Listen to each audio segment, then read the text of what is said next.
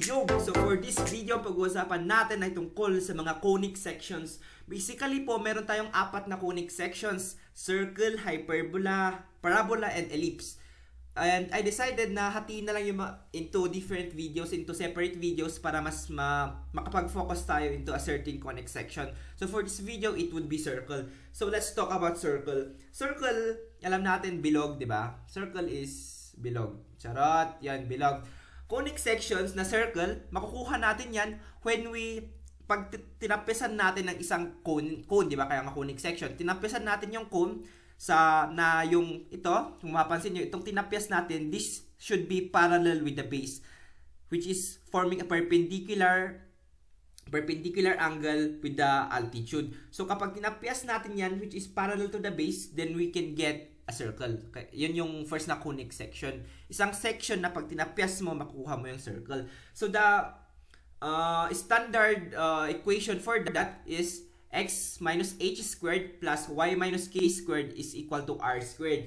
Take note guys sa mga parts dito. Okay, h guys here, this h and k is the center. H and k is the center and r is the radius. Alright? So, yun lang naman yung pinaka-importanting malaman for this circle. H and K. H is the X, K is the Y, that's the center. And R is the length of the radius. Alright? Also, I want to emphasize, this X and Y are points around the circle. So, dito diyan guys, dito, we have a point here, let's say that's 2, 1. That can be your X and your Y. Yun yung pwedeng, yun yung values ng X and Y here. Alright? So, aside from the standard equation pala, this is the standard equation, meron tayong general equation. General equation is basically yung equation galing sa standard equation na expand. For example, ito na square na to, na square na rin to, you will have the general equation that would be ax squared plus by squared plus cx plus dy plus f equals 0. So basically, makukuha mo to kapag in-expand mo yung standard equation. Alright? So let's try to look paano ba na-derive yung standard equation natin. And again, I would like to rewrite that our standard equation is x minus h squared plus y minus k squared is equals to r squared. Take note na palaging kasama ni x si h, palaging kasama ni y si k. O, diba? Sana all palagi kasama. Alright. So, again, sabi natin, h and k are the center. So, let's label this. So, ito yung center natin. This center is, again, we know as the h, k. Then, we try to draw the radius. Siguro mag-draw tayo ng radius niya. This is the radius, guys, diba? That's r. Then, we draw a perpendicular line here. Dito. Then, another straight line there to form an triangle. So this would be equal to 90 degrees. Okay, so let's name that this point guys here is xy, diba? Xy. So paano natin paano natin nakuha itong standard equation ng circle? Basically, nanggaling yan sa Pythagorean theorem. So isosolve natin itong r, which is also the hypotenuse. Diba yung Pythagorean theorem is c squared is equal to a squared plus b squared. Now, c squared guys is r, diba? That's the radius. Radius squared is equal to what's a? Let's make that this would be a and this would be b. Pero ano yung a guys? Guys, a here is the change in x. Ibig sabihin, isusubtract natin yung value ng x dito tsaka yung value ng x dito. Yung value ng x dito is h, yung value ng x dito ay x, diba? Naka-point sa baba, which means it's also x. So, ibig sabihin, that's x minus h. Kasi, change in x. The distance here to there is the change in x. So, that would be equal to x minus h. Plus, di ba? Plus yon b squared. Ito naman, b squared naman tayo. B squared here, guys, would be equal to the change in the y, which is y minus k. Because k here is the y value, diba? Parang ito, x yan, y yan. This is the x, this is the y. So, that would be y minus k. Y minus k. So basically guys, dito nang galing, dito na derive yung formula ng standard equation ng circle, which is equal to r squared is equal to x minus h plus the parenthesis y minus k. Wait, I forgot, may squared tayo doon. Sorry, squared. Alright, again, huwag kakalimutan, r is the radius, h, k is the center coordinate. Alright, so let's try to solve problems regarding this. Alright, let's try this first problem. Sabi dito, write the equation of a circle with center at 4, 8 in a radius of 12. Basically, I'm referring here muna sa standard equation of a circle which is at 4, 8 in a radius of 12. So basically, it is basic substitution. Let's say, so let's first write what's the equation. Again, that would be equal to x minus h squared plus y minus k squared is equal to radius squared. Alright, so paano natin isusulat to? When we are writing in this equation, it's simply substitution. This is the x, this is the y, this is the r, right? So that would be equal to x minus h, that's 4, h is 4 because this is the center, squared, plus y minus k, let's say that's y minus k natin guys is 8, diba? This is xy or hk is equal to r squared. R squared natin, that would be equal to 12 squared. And we can simplify this, so let's simplify that out. That would be equal to x minus 4 squared plus y minus 8 squared. Sorry, I forgot the squared there. Is equal to 12 squared is 144. Basically, guys, in a standard equation, this could be your final answer. Alright? X minus 4 squared plus y minus 8 squared is equal to 144. Okay, guys, what if negative naman to? Because here's majority of students make their mistake. Andyan, meron, yung center daw is negative 4 and 8. And again, let's say that the radius is the same as 12. Write the equation. Yung nangyayari dyan, nagiging x minus 4 squared plus y minus 8 squared is equal to 144. That's wrong, guys. Kasi this is negative 4. Ibig sabihin, kapag isa-substitute natin yan sa ating formula, that would be equal to x minus negative 4. Diba? Plus, that's y minus 8 squared is equal to 12 squared. Let's cross this out. So ito, minus minus, yan magiging plus. X plus 4 squared plus y minus 8 squared would be equal to 144. So, be mindful of kung negative yan or positive. Alright? Simple mistakes could lead you to some bigger mistakes. Wow, ang inspirational nun. Basta yan, ganun yung concept, guys. Alright? So, that's how to write the equation. Tandaan nyo yan. Next problem. Problem naman about conversion. Let's talk about conversion problems.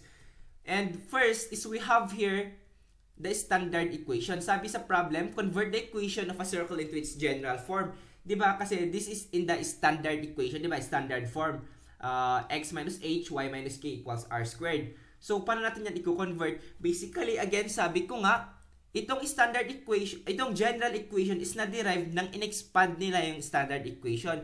So, what we will do here, guys, is basically i-expand natin siya. I mean, expanding means ito a square natin, ito a square natin yan. Alright? So, let's do it. I forgot. Oh, yeah. I-square pala natin yan. So, kapag in-square natin yan, binomial theorem, that would be equal to x squared plus 8x because that's 4x times 2 plus 4 times 4, that's 16.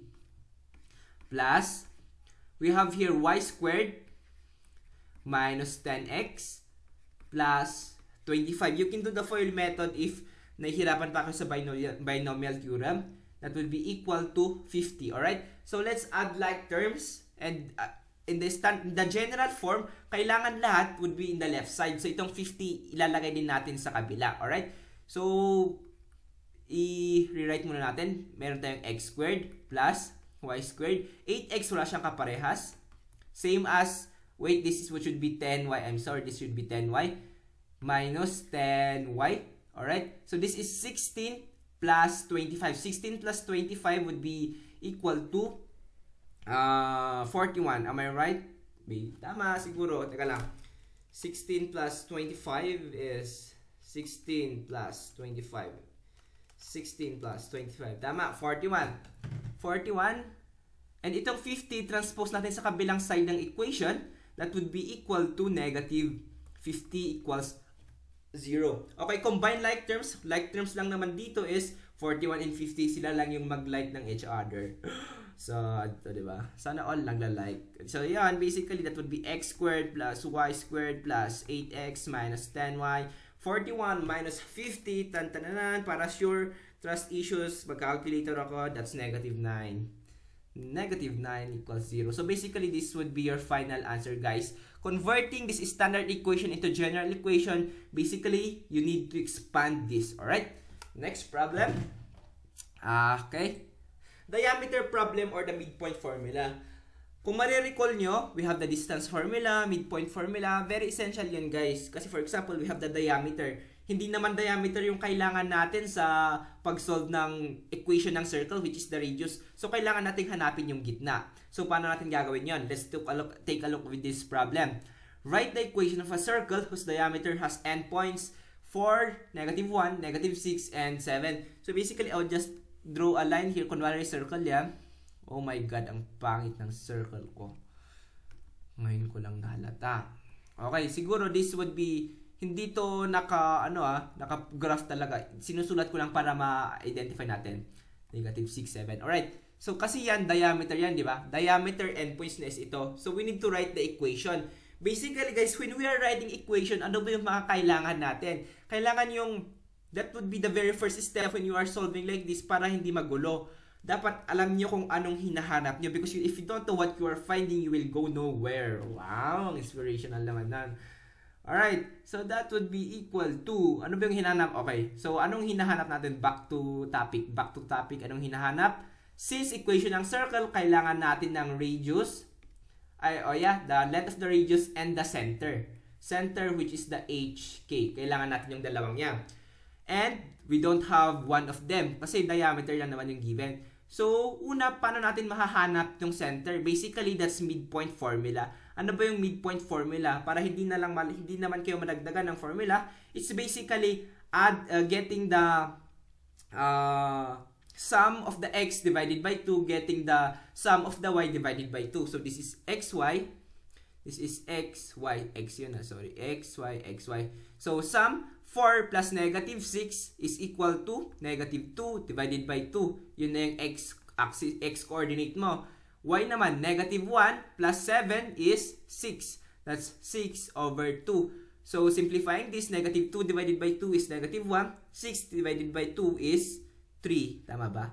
Yes, tama. So, here guys, ang center natin is equal to negative 1 and 3. Kulang pa tayo guys. We need the radius, alright? So, paano natin makukuha tong radius? So, ito guys, that's negative 1 and 3. Basically, magdi-distance formula lang tayo. Hahanapin natin yung length ng dalawang to. So, distance formula, that's square root of x sub 2 minus x sub 1 squared plus y sub 2 minus y sub 1 squared. Yan. Let's substitute values. Okay, so that my x sub 2, that would be negative 6 minus negative 1 squared plus, that would be 7 minus 3 squared. Simplifying that, that's negative 6 minus negative 1, magiging plus. So, that's negative 6 plus 1, that's negative 5 squared plus 7 minus 3, that's 4 squared. So, that would be 25 plus 16. 25 plus 16, guys, is square root of 41. So, basically, the radius here is square root of 41. So, writing the equation, kapag wala sinabi, they are referring to standard equation. That would be equal to x minus center, which is negative 1 squared plus y minus k. Ano yung k natin? Sa center, that's 3. 3 is equal to radius, which is square root of 41. Pero ito, is-squared pa natin yan because it's r squared. Alright? Huwag niyong kakalimutan, it's r squared. Is-square pa natin tong radius. So, basically, simplifying this, we would have their final answer as, gamit tayo ng kakaibang pen. So, that would be x plus 1, kasi that's negative, negative, squared, plus y minus 3 is equal to, kasi naka-square root yung square root, matatanggal yung square root, so that's 41. So this is our final answer, guys. Alright? Next problem. So for our last problem, problem to about find the center and the radius of a circle given x squared plus y squared minus 4x plus 8y minus 5. So kung mapapansin nyo guys, ang given natin dito is in general form or the general equation. Naka-general equation siya. So kailangan nating hanapin daw yung center. That's the HK. And kailangan din hanapin yung radius. So paano natin yan mahanap na yung given naman ngayon is yung general equation. Okay, so I will show you paano yan. Basically guys, it's parang babaliktarin. Alright, babaliktarin natin yung process kasi 'di ba? Kung mapapansin niyo dito, when we dito sa when we converted standard equation going to general equation, in-expand natin siya, 'di ba? So ibig sabihin kapag ibabalik natin dito, sana all bumabalik, 'di ba? Kapag ibabalik natin dito, when kailangan natin siyang i-factor, parang we make it simpler. Do you get the point?